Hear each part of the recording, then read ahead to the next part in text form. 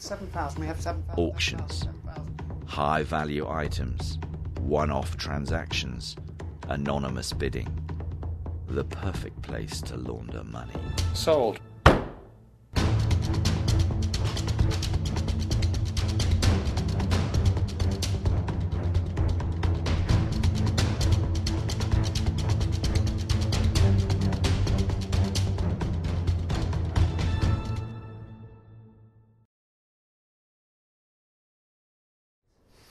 Here's a typical example of how laundering through auction can work.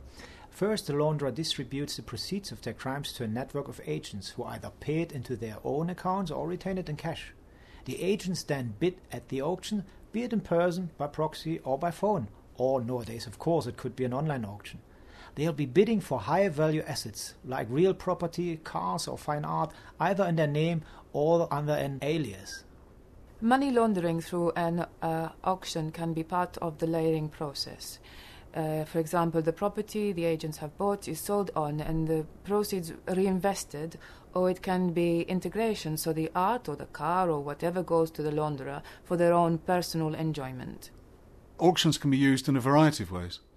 Cash purchases can be used to place criminal cash into the system, but auctions might also be used as a vehicle for buying a lot of different high-value items and then trading them on almost immediately in exchange for clean money to reinvest elsewhere.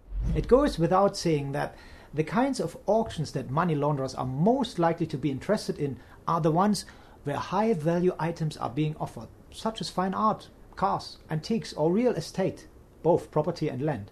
Having said that, auctions of lower value goods can also provide a ready marketplace for criminal gangs to offload stolen property in exchange for hard cash, cars for example. Online auction sites are a relatively new phenomenon, so they have the added attraction that they're not, as yet, subject to rigorous regulation.